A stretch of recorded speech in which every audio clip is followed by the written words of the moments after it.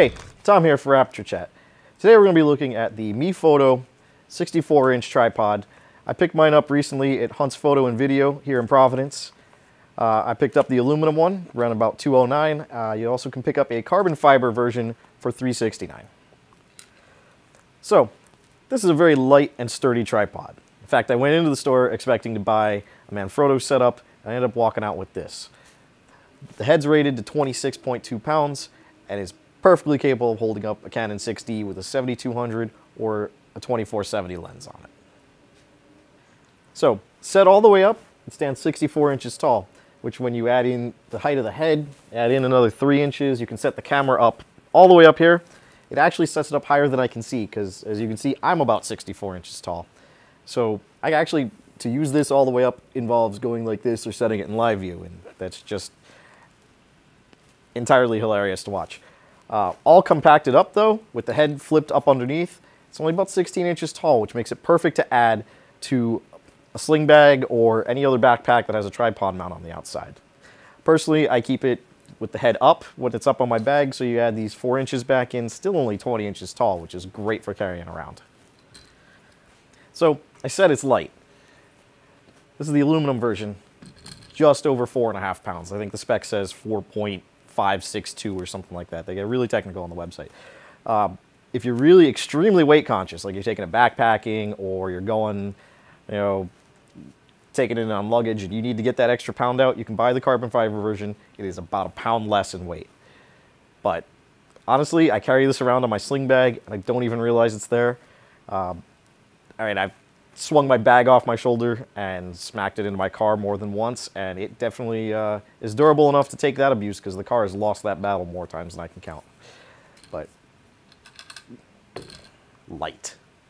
One of the features that I absolutely have fallen in love with this this tripod and head setup is the Arca Swiss plate. Now, it's got a little safety feature. This is not coming off. So, there's a 4-knob ball head. The first one is the lock. I can open it all the way up. I can take the plate in and out, lock it in. It's not going anywhere. The next one that I want to show you is the pan knob, which is the bottom smaller one over here.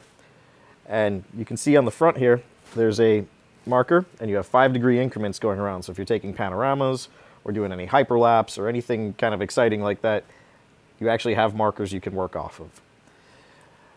The next two work in conjunction, the two larger ones, and they control, the larger one locks your one in, your smaller one gives you tension, so you can actually move more slowly or less slowly as you're going around.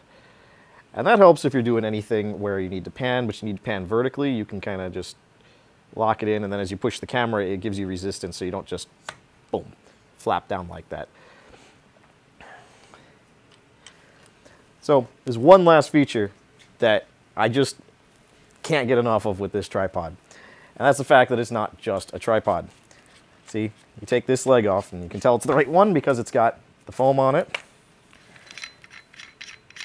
and I can take the bottom out of this here, and all this does is keep this from flying out when I do this. Yeah, I did that on purpose, don't worry. There we go, and boom, monopod. Also, baseball bat. Don't use it as a baseball bat. If you're looking for a good, sturdy, heavyweight, as far as the head, not heavyweight as in carrying it around, tripod, and you're not quite ready to shell out $500 for a good MeFoto setup, definitely recommend taking a look at the MeFoto Globetrotter. Like I said, I've got it in aluminum. You can pick it up in carbon fiber, and it's just a great tripod. When you're shooting, just ask yourself this: where does your frame stop? If you want to see more videos, more instructionals, make sure you like and subscribe. Head over to the Facebook page for Aperture to Pixels, and tune into the Aperture Chat podcast every week. So make sure you hit that subscribe button.